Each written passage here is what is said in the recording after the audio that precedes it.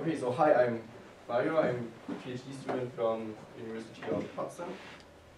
And I will talk about a metaprogramming algorithm which solves a specific problem in numerical methods. And this is actually an implementation detail of the ODE library I was working on with Karsten, who's also here. So we gave a talk on the library on Monday. And well, I know that some people have been there, some have not.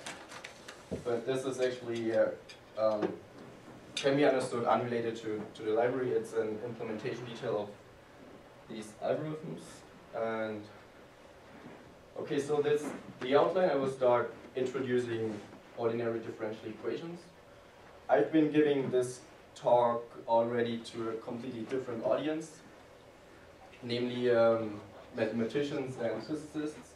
And there the first point was actually metaprogramming and templates.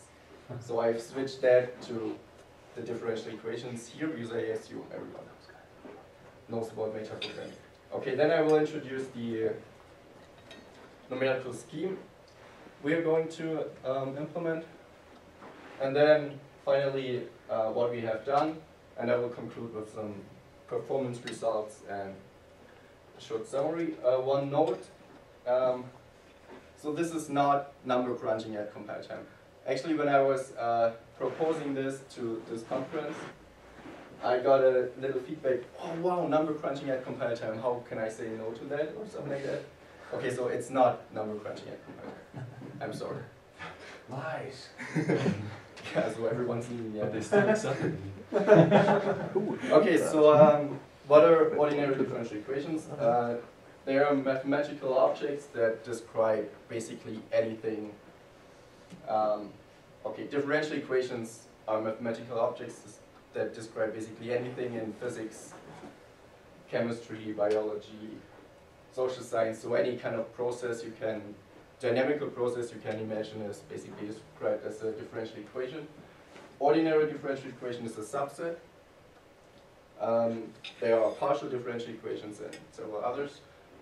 Actually, I stole this slide from the Monday presentation. So we have several examples: Newton's equations, interacting neurons, and well, lots of things. Okay, so mathematically, if you take into account a first order ordinary differential equation, it has this form. So you have the time derivative of some function x of t equals some other function f, which depends on the function itself and might depend on t also. And what you're trying to get, so the solution would be the function x of t, which I will call trajectory. It doesn't have to be one, but as a physicist, this is mostly a trajectory. T is the independent variable, which I will always call time here, but it doesn't have to be, but just for simplicity. And then there's the right-hand side, it's the f, depending on x and t, and this is what defines your ordinary differential equation. And then connected to a differential equation, you have typically initial value problems. That means you have, on one hand, the differential equation, x dot equals f of x and t, and also an initial value. So let's say at time 0, I know my pendulum is at this position, and then I want to solve it. Okay, some explicit examples. So the first one is just basically the most simple one-dimensional ODE you can think of. It's x dot equals minus lambda x, and you can solve that analytically. It just gives you an exponential. The second one is the harmonic oscillator. It has a second order time derivative, so this is not a first order ODE, but you can always transform higher order differential equations to first order by introducing new variables in a very trivial way. So we introduce a p, and then you see we have two differential equations. The first one is trivial, the second one represents the former second order. And for this, you can also write down the explicit solution. Analytically, it's just a sign function. Okay, if it gets more complicated, we have to switch to numerical methods. And one of the most famous examples, at least in my field, which is nonlinear dynamics, is the Lorentz system. It's a system of three differential equations of the following form. And it's known to be chaotic, at least for some parameter values. And that means you have no chance of writing down the analytical solution. It just, you can't express it in some sign functions or anything because it's chaotic. In this case, the only chance to get the solution is to apply some numerical algorithms and then to get an approximate trajectory that represents a real solution of this system. Okay, that's where we need numerical methods. And that's what I'm doing every day in my research. I have to solve differential equations. Okay, so there's one big class of algorithms which do that. They are the so-called Runge-Kutta schemes, and that's what I'm going to talk about in the next few slides. Okay, so how do they work? Okay, first of all, you introduce a time discretization.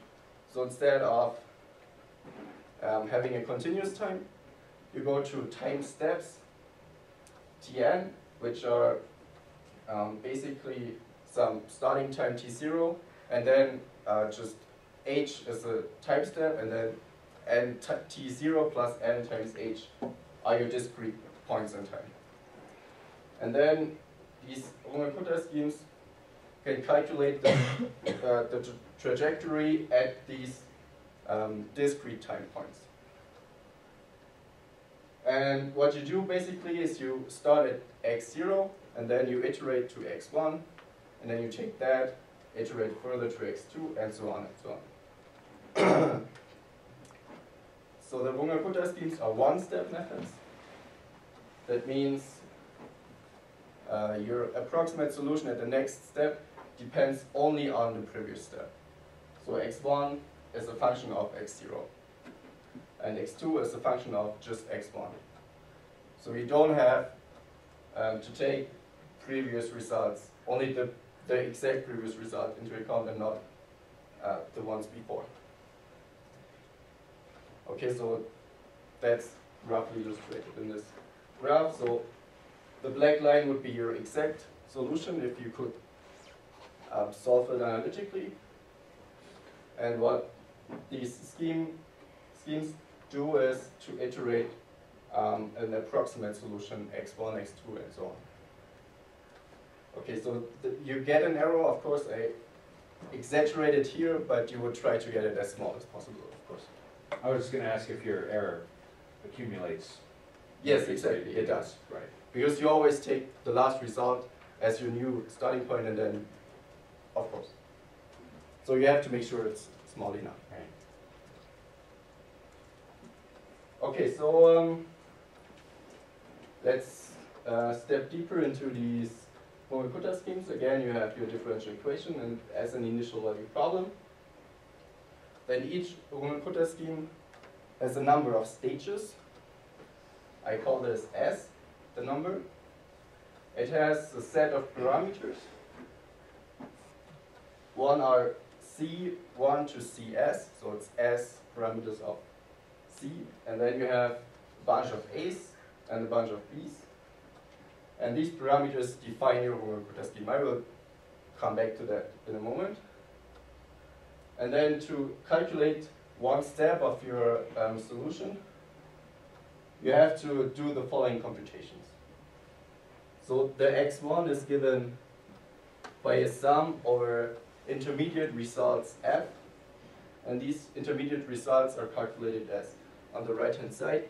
The important point here is that for each new f, you need all the f's before, which is represented as this sum here, which goes from the first to the current term. Okay, and then each Runge-Kutta scheme has also an order, which is which defines the convergence if I take the limit of h going to 0.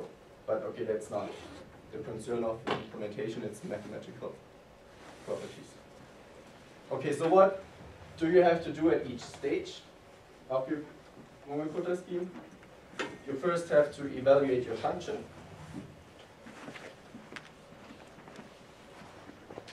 And you plug in a current intermediate approximation. And then if you have this function yet evaluated, you can calculate the next approximation of your trajectory. Well, it's not the result of your approximation, it's some temporary approximation within your Runge-Kutta step. Okay, and you do this as times. And then if you are ready with that, you can calculate the full solution using all the intermediate function evaluations you have obtained. And you see that here in these formulas you have all the parameters, the c's, the a's, and the b's appearing, and these parameters define the Runge-Kutta scheme. So if you give me a set of parameters, I can calculate a Runge-Kutta step. So this is usually written as a so-called budget tableau. And you see it's just a way of organizing the parameters. And this way is pretty nice because each line in this tableau represents one stage of your budget tableau. So the third stage is, can be calculated by knowing C3 and these two values of A. Okay, so if you have this tableau, then your Runge-Kutta scheme is completely defined. There's no more you have to know. I was going to ask if the f sub I, the intermediate values, do you have to recalculate all of those for every step, or are they the a's? The f sub I? No. You should store them. Okay, sure. Yeah. I couldn't see if they varied on the time step. Right? Yeah.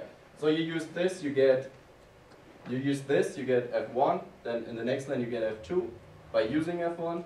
Here you get f3 by using f1 and f2. So you can just pre-calculate that whole thing. Well, but the f depends on your function. Right. I mean, yeah. Right. Yeah. Okay, so now trivial implementation of this algorithm will look like this. I think it's pretty obvious what's happening. So you evaluate your function, you calculate intermediate results, evaluate your function using this intermediate result, and so on until you finally get your solution. So this is perfectly nice. This is what is done in numerical recipes, for example, as an Runge-Kutta implementation, or in the GSL, which is the scientific library. So this is the standard way to implement it. It's fast and everything.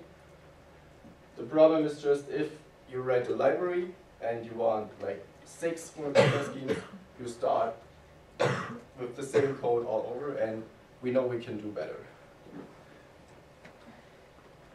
Okay, so you can write the generic implementation, which uses not template programming, but just runtime generacy, so to say. So you use the parameters as arrays, dynamically sized, and you would write a for loop over the stages, and then each stage gets calculated, and at the end you calculate your final solution. This is actually implemented like this in the Apache Math Java library. So they have also generic Runge-Kutta scheme, which is implemented exactly in this way. So it's runtime generic. So Java scientific library or something? It's Java, no, it's Apache Commons Math, something like that. Yeah. So it's open source and It's pretty nicely designed and everything, but it's Java. Yes. Are there ways to generically parallelize that algorithm? So is there some parallelization possible, or? The problem here is that each new step depends on the result of the previous step. Okay. So we have parallelization, and it's possible, but it does not parallelize this algorithm. It parallelizes large sets of ODEs. Okay. So let's say you have 1,000 ODEs, which is not that uncommon actually. Oh. If you have some lattice system or anything, then you can parallelize over this. So you just fan out the Exactly. as long as you don't have interdependencies between those. Yeah, and I mean the interdependencies enter usually at the right hand side, because there you usually have couplings between the sides. So you have to do each intermediate step, you have to do a synchronization after each intermediate step. Okay. But I don't know how it would be possible to parallelize the algorithm itself, because you always need the previous result. Well, I know how to do it, but Okay. we can talk about that. Yeah, I would be happy, because I mean, I'm fine with parallelizing over large sets, because that's actually what I'm doing, and their parallelization is quite efficient. Okay. And I completely neglect this problem of vector value input here. So I'm only dealing with one ODEs because that's more simple. Okay, so if you do this in C++, you get implementation which is about a factor of 2 slower than the direct implementation. So that you can't do it because it just kills you. I mean, you don't want to be a factor 2 slower. What makes it slower? Is the algorithm fundamentally different, or is the No. The It's cache, exactly the same. cache kind of access? I don't really know why it's the case. Yes. Maybe the loops. Yeah. And Well, the loop one really good. yeah. This is exactly the slide. Ah, okay. So why is the performance better? Of course, you should try to get it. If you want to try to get it fast, you have to identify the problem. And what I think might be the case is you have a double for loop. If you go into here, you see you have the loop over the stages, and at each stage you have the loop which sums up all the intermediate previous results. And the inner loop is even depending on the outer loop variable. So that's, I don't know much about optimizers, but I can imagine that that's nasty. Okay. And also, if you define your parameter values, you basically have to do it dynamically, because each each line of A has a different number of values in it. So what I've been playing around and trying to get this fast, and I couldn't do it. So and these are the two things I think are responsible. Maybe the first one is the more important one. But okay, I'm not sure. I don't know much about optimizers. I just can say what I observed. Okay, so how can we solve that? And of course, we can use template metaprogramming to generate code that's more efficient and can be better optimized by the compiler. And so there are two things we do. First of all, we generate the A's as fixed size arrays. And secondly, we will unroll the for loop which goes over the stages at compile time. So hopefully we end up with code that it's better optimizable by the compiler and by the optimizer. Okay, so I will show you a metaprogram that creates these Runge-Kutta schemes. The input will be the parameters of the scheme, which is this budget tableau. And well, the most important thing is it should be as fast as if I would implement it directly. And if you do so, you have some benefits. First of all, you don't start writing each Runge-Kutta scheme from scratch. You just plug in the parameters and you're fine. Which means if this metaprogram is correct, you have less bugs in your code, and it's also better maintainable. Okay, so we start with representing one stage of the Runge-Kutta scheme by some C++ entity, which is a struct, and it just has two members. One is the parameter C, and the other one is the array that holds the A values. And the template parameter is the current stage number.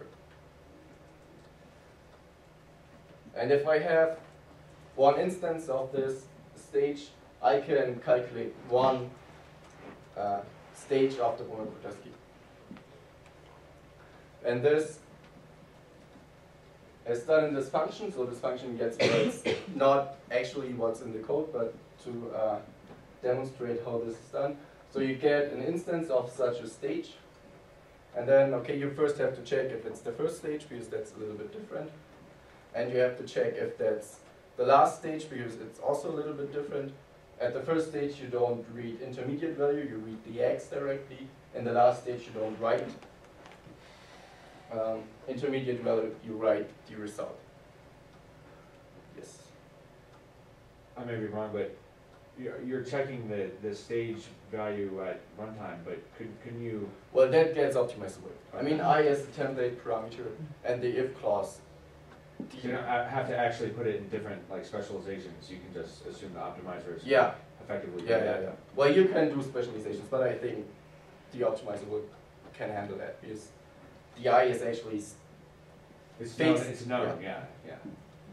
So, I mean, if you don't believe that, you can put specializations, but I did it this way. Check the assembler. Yeah. Okay, then, now here's the metaprogramming part. So you have to generate a sequence of these stages, and we use MPL, and we transform the result to a fusion vector, because we actually need instances. Okay. Well, usually I say it, you will not understand this at the math conferences, but here there might be actually people who do. The point is, you will get a fusion vector which has exactly the structure we want. So you get a fusion vector which consists of stage 1, stage 2, stage 3, and so on until stage S. Because they're not filled with anything, right? No, this is just a type now. Exactly. And then we derive from that and supply a constructor that actually fills in the values. Okay, I'm not showing how this is done, but it's not difficult. I mean, it's standard template metaprogramming, basically. Okay, then you have these types for A, B, and C. The type for B and C are trivial, it's just arrays of size S. The type for A, again, you use some metaprogramming to get a fusion vector of array of size 1, 2, 3, and so on until S. So this represents the types of A, B, and C, how they are put into the algorithm. Okay, and here already you might get better performance because you have fixed size arrays instead of dynamically sized. Okay, then the Runge-Kutta step is performed as a fusion for each over a vector of these stages, over an instance of the stage vector. And well, the fusion for each just calls this calls stage caller, and then basically the function I was showing you before gets executed. The point here is that this fusion for each is unrolled at compile time. So what the compiler after the template specialization sees is a sequential code of these calc stage routines. And this should give better possibility to optimize the code. Okay, then we put the whole thing into some usable interface. So we call it a generic Runge-Kutta, and it gets, in a constructor, it gets all the parameters. And then it has a do-step method, where you put in your system, which is the right-hand side function. It gets the current state, some time, it gets some state where it should write the result into, and a time step. And all it does is basically calling this for each and applying the stages. Okay, this, I'm not even sure if this is complete, but I just want to show the interface. So you have this do-step method, which basically does this step. Okay, now let me show you an example and the performance of that. So this is the most used Runge-Kutta scheme. It's the Runge-Kutta 4 algorithm. It's, I don't know, 50 years old, and still be used, and it's very basic, but it works in almost all cases. So it's the typical thing you would test. The budget tableau looks like that, and this is how you would implement this specific scheme using the generic Runge-Kutta I showed you before. So you generate the 3 arrays for A, you make them a fusion vector, and then you put the A's, B's, and C's into the constructor, and then you can call the do step. Yes. Why do you need the double curly brace? Maybe I don't need it. Okay. Okay. I think you don't. Okay. Yeah. Okay. I don't know. It's maybe my convention. I think you do. Really? I mean, you have an array and you have the elements of the array inside, so you have to separately specify. Okay. Then. Oh, okay. No. You're right. Yeah, because you're just right. Yeah. Okay. Maybe. Yeah. Sorry. C++ and 3 you have to do this. Yeah. I'm not sure about C++ 11, maybe you can. I think 11 it should be just Okay, direct yeah. initialization. Yeah. Okay. That's actually. We wanted to compile on 03. Okay. Yeah. Okay. Okay, so now we looked at the performance, of course, because that's the main issue. And what I'm showing you here is some performance in percentage. Well, I was comparing the code on all sorts of compilers I could find, on all sorts of machines I had access to. And so I always, well, 100% means it's the, what is called here ODE. It's C++ implementation straightforward, how you would do it non-generically. So that defines 100%. I compared the generic version against this, and you see it's basically the same speed. I mean, you have fluctuations on compilers and on different machines, but it's basically as fast. Then you have the numerical recipes. It's a C library, which I didn't use actually the code. I wrote a better C++ version of that, but it's basically the same. And you also see it's larger numbers slower or faster? larger numbers is faster. Okay. So yeah, 200% performance would be twice as fast. Exactly. And you see it's a little bit faster on average, but that was basically due to the Intel compiler 11.1 on Intel machines, which were slightly faster than our implementations. I'm not sure if they did something on the numerical recipes, maybe the Intel compilers, I'm not sure. You re-implemented it, didn't you? Yeah, but I mean, still, maybe they have something which detects, okay, this can be, I'm not sure. I observed that the Intel compiler 11 was faster in this example.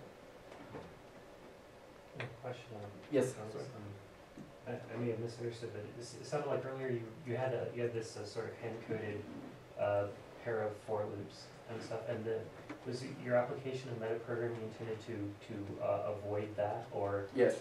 Oh, okay. Yes. So do you have could you show on here like where it would fall if you kept that original scheme? Like It's was this it just runtime generic. Okay. So RT gen means the runtime generic implementation I was showing as the second implementation. And you see here the factor of 2. And the factor of 2 is for all these compilers on all these machines. I always see the factor of 2, plus minus 10%. And then, okay, for completeness, I also show results on the GSL. Oh, sorry. Just, did you try the numerical recipes Fortran version? No. Just Yeah. It would be interesting. I don't know a Fortran. lot of people use Fortran. for Yeah, stuff. I agree. I wanted to do that.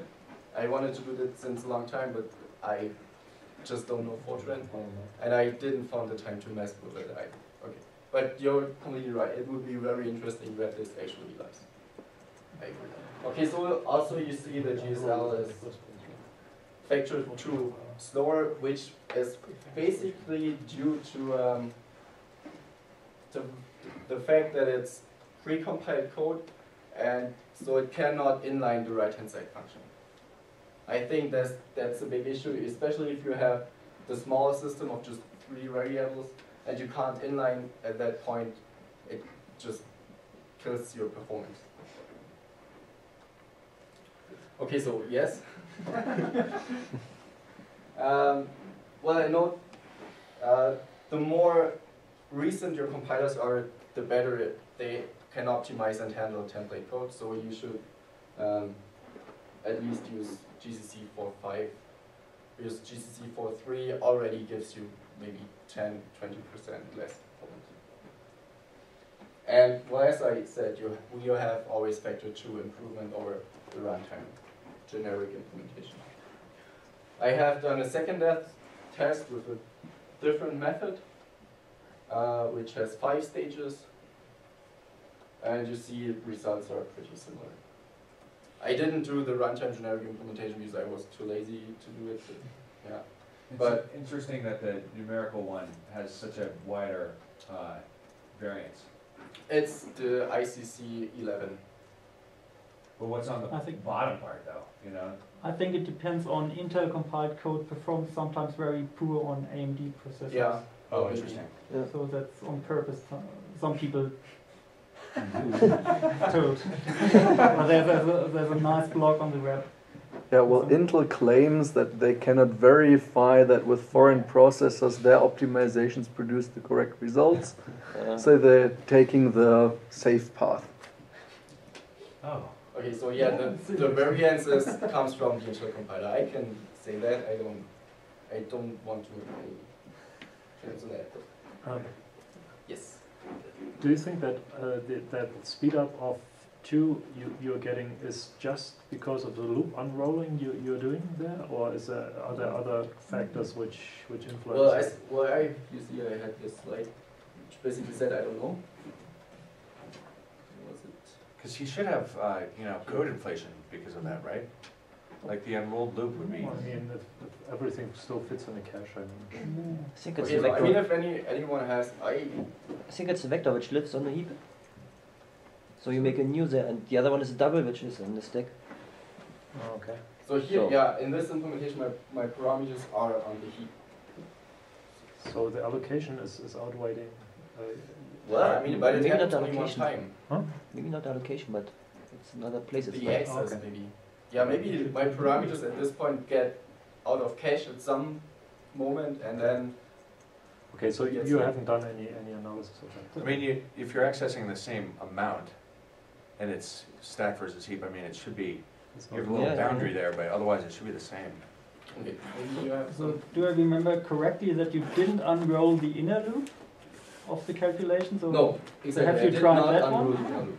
But maybe if I unroll the outer loop, because the inner depended on the outer loop variable, now the optimizer can actually unroll the inner loop. So you could also try to unroll it with template metaprogramming. Well, actually, no, actually, yes, I do. I do unroll the inner loop also in this implementation. Okay. It's somewhat hidden in the actual implementation. I did not. So you unroll both loops? Yes, exactly. I do Totally. unroll both loops. Sorry. Okay. Yeah, Okay. I do. Okay. Was I basically at the end? I think. Yeah. So conclusion. So I've presented the generic way to implement these kind of numerical schemes. And well, you've seen factor 2 over the runtime generic version. And well, there's another set of schemes which are called embedded methods. You can also implement them in this way. It's actually has been done, I've just not shown it. And we think that this technique can even be applied to more numerical problems. Basically anywhere you have some kind of stages that gets applied iteratively, you can always try to unroll the loop over the stages. And it's the same idea for many numerical algorithms. Okay, that's it. I thank you for your patience. I'm happy to answer questions, of course.